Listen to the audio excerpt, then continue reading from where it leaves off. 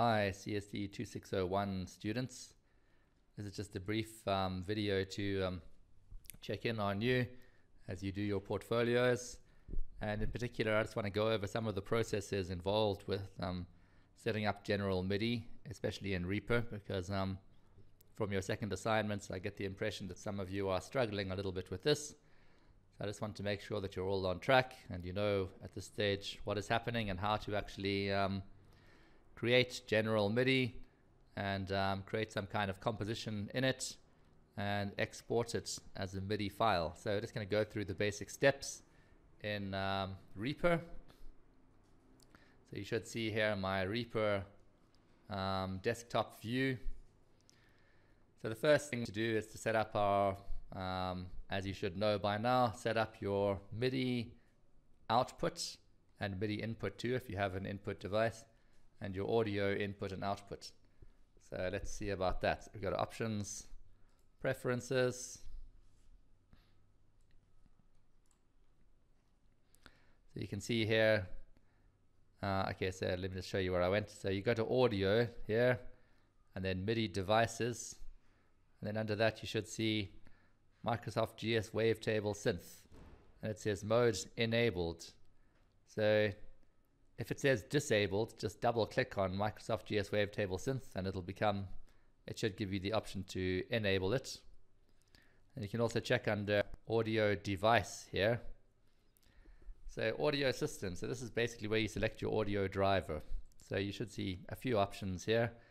If you haven't downloaded an ACO driver yet, that stands for audio streaming in out, I thoroughly recommend you do so. You can get one from ACO for All. I sent out the link in your study material a while back, so you can just follow that. It's by far the best option in terms of audio drivers. And then here, you're just going to select your particular ACO driver. You can see I have a few options. There's ACO for All there. The one I'm using is this Yamaha Steinberg USB, because that is the one that comes with the audio interface that I'm using. Then you have your inputs and outputs. So my inputs are Steinberg CI1, so that's just the microphone input. You won't be using that really, it doesn't really make a difference because we're dealing with MIDI here, not audio. Of course I'm using the microphone input because I'm using this microphone right here. Output range, this is very important. It tells you where your audio is going to go to. So depending on what system you're using, it might go to your internal speakers, or if you have external speakers, you can select them here. So that's your audio and your MIDI input and output. Once you've done that, the next thing you need to do is set up a track on your sequencer here. So you can do that a number of ways. You can go insert track or use the shortcut Control T. The method I like personally, because it's by far the quickest, is just to double click in this track area over here like so, and there you go. So there's your track. Now once you've got this, you need to tell it that you want it to output, you want the track to output to your General MIDI synthesizer. So if you just click on this little root button here, and you'll see here it says MIDI hardware output, no output. If you drop this down, you can see it says Microsoft GS Wavetable Synth. So just select that. That should be all you need to do here. The next thing you need to do is actually insert a little MIDI item so that you have on your sequencer window here a block that you can edit. So you go insert new MIDI item, and there's your little block. You can double click on that. Now you should be able to just draw in notes. There's your notes.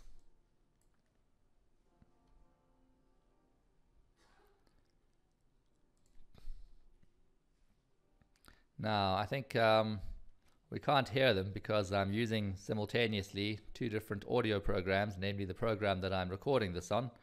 So let me try changing here my ACO driver to ACO for All, and this might help us somewhat. Let's see.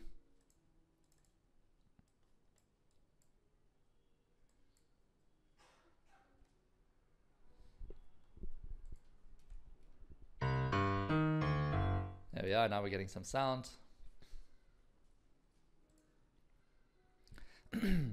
Okay, so that's the process then of setting up one track and getting MIDI on it. We can have more than one track, of course, and naturally in your project you'll need to have more than one track. So each time you add another track, you have to do this process again. You go Microsoft GS Wavetable Synth, select the track and go insert new MIDI item. There it comes. Now you can draw in more notes here, or if you have a keyboard you can program them in, of course. Let's make this one a little bit higher.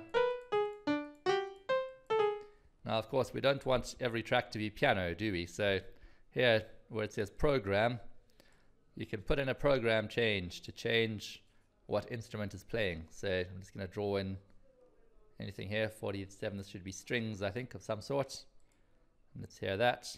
Yes, that's timpani. Let's go down a little bit. Okay, that's some kind of string instrument. Sounds like a cello maybe. But you'll notice that now my original track has also, they're both playing back now as cellos rather than as piano. So we need to set them to play back on particular tracks. Sorry, channels, I mean. So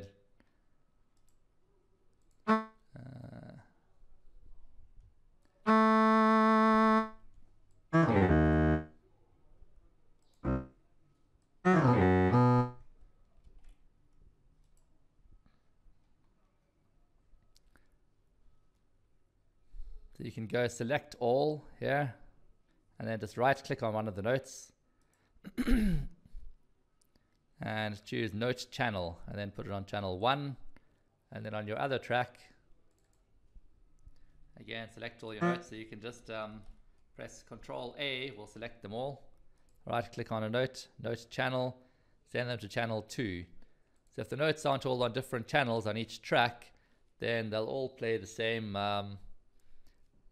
through the same channel, which means all of them will play the same instrument, which obviously you don't want.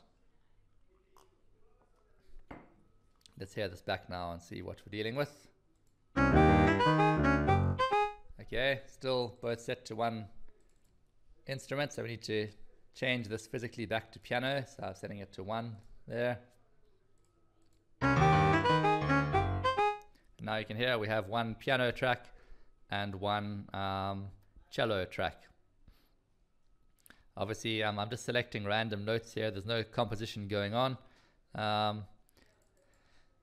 but this is just the process that you need to follow. And then from here you can just export. So say File, Export Project MIDI. All of these settings should be fine, you don't really need to worry about any of them. I'm just going to change the name of the file here to let's call it test export, like so.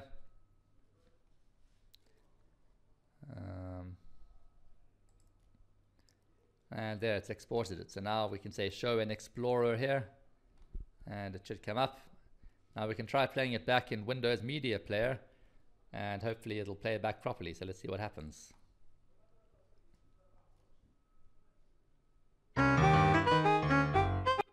And indeed, there we have our 2 tracks, one with piano, one with some string instrument. So that is the basic process then of how you you set up MIDI in Reaper and export to a MIDI file. And remember again that if you use settings on the mixer, like you try and turn down the volume here, then that's not going to work because that won't get exported on your MIDI channel. If you want to change, if you want to use your control changes, you must use these ones here. So there's your volume. You can draw in volume like that. Expression, etc. So this is where you must do this in pan as well.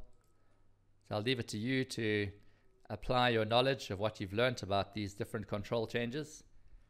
And good luck with the exam, and I'm looking forward to seeing all your compositions. Bye.